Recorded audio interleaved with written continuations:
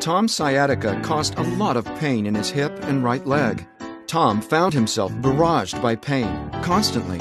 He was in pain when he stood, when he sat down, at night, and any time his body moved suddenly, such as when he coughed, sneezed, or laughed. Even on a good day, he felt uninspired and abandoned.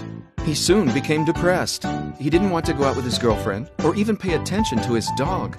Fortunately, Tom tried out something different and used this. His sciatica stopped causing him so much pain, and he's relieved. He begins to nurture relationships again. He takes his girlfriend to the movies and brings his curly dog to visit the park. Tom is just in love with life. Tom finally realizes health is more than the absence of disease. You owe yourself marvelous results at AcupunctureDIY.com today.